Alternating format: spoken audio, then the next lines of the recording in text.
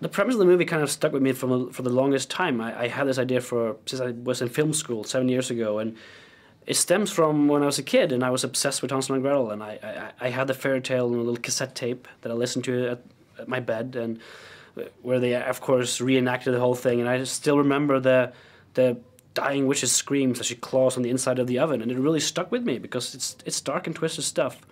So later when I started thinking about it, it just felt like a natural progression. What happened to them? Where did they go? What would that event do to them? And it just felt natural that they would become witch hunters. When the studio invited me over to start casting the film, I actually saw the Hurt Locker on the plane over. And when I landed, we have to get Jeremy Renner. That was my first thing I said to the producers. And we gave him the script, he loved it, and we got him on board really early, actually. So then it was about finding Gretel. And I saw a tiny movie from England called The Disappearance of Alice Creed, which Gemma stars in, and she was just amazing in that film. But of course, when you're casting a brother and sister relationship, it's about chemistry. You got to make sure that they click and, it feels natural. So that was, of course, key. But as soon as they met, they clicked straight away, and we knew we had a good combination.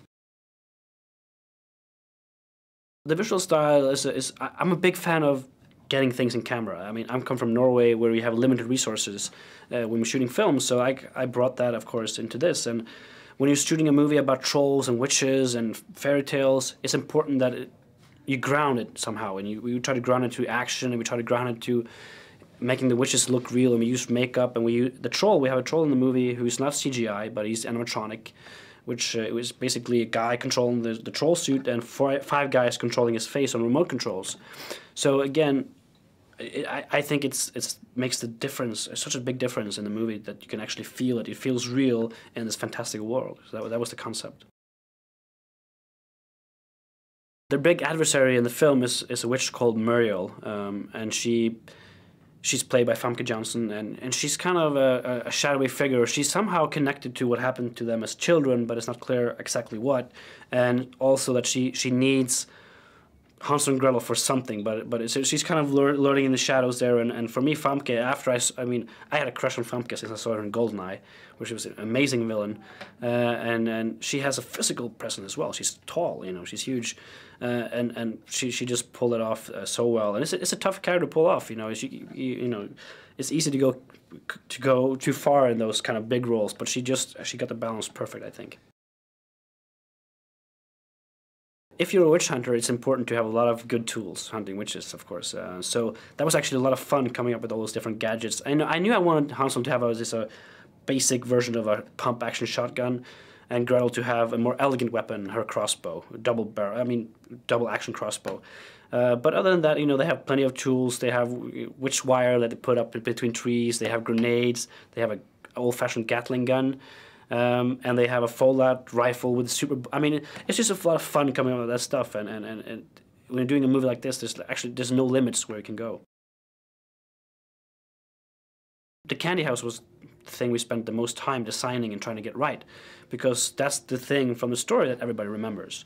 And in some places it's called a gingerbread house. I guess that's the most common description of it, but we try to go bigger. We try to make it as yummy as we could, I guess, because if you're a kid and you see a house made of candy in the middle of the forest, something is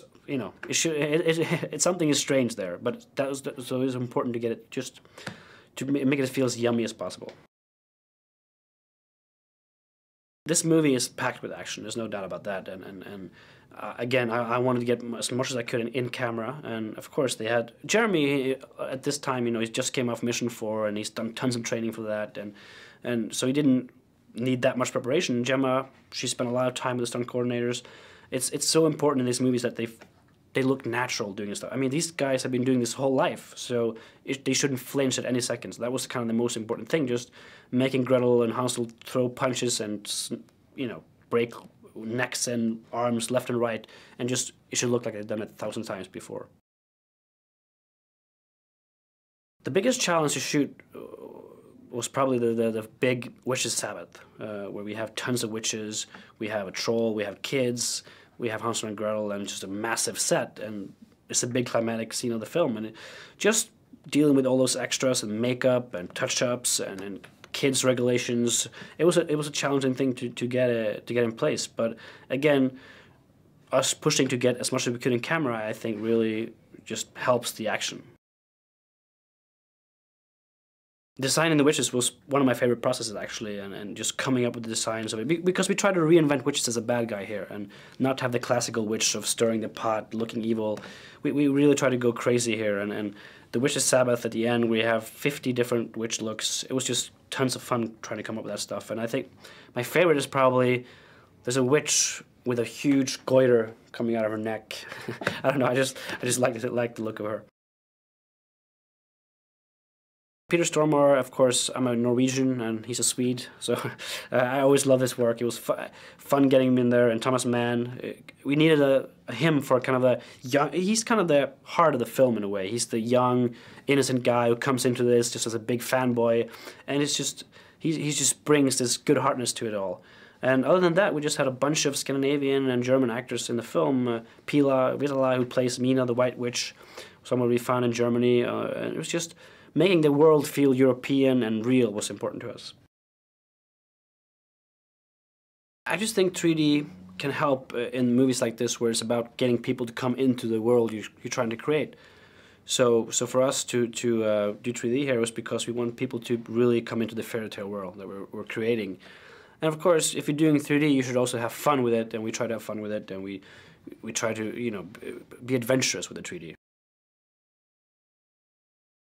The fun part of combining the old stuff with the new stuff is just because it makes the world timeless, and we always try to aim for that term, timeless. We didn't want people to pinpoint us to a certain period of time, and also it just brings a lightheartedness to it all, seeing these modern elements suddenly in this fairy tale world, and somehow they feel natural, they feel like it could fit there, but it's at the same time it puts a smile on somebody's face, and it helps with the tone of the film as well. They are rock stars. In addition to being really badass and cool and good at what they do, they also struggle with the fanboy, and you can see from Hansel's reactions that they encounter a lot of them. So it's just, again, a fun mix of worlds, I think. I think this story stayed with me because it's so dark and it's so twisted, and I was very young when I heard the cassette tape of this story, and listening to the sound effects of the witch dying and screaming in the oven, it just burned into my skull. And it's just they're gruesome stories, and they didn't hold anything back. The Grimm brothers in writing these things. So it's just a very basic stories about good and evil, and if you do this, well, this will happen to you. It's very simple, but it's also very, very cool. But I think the darkness is why they stayed for so long. I just hope people have fun. I mean, we really want to make a movie, a big, fun action movie where people just go in to enjoy themselves. There's a lot of movies these days that are dark and serious, and they want to keep you down there, but we want to get you up here and try to just have a blast, really.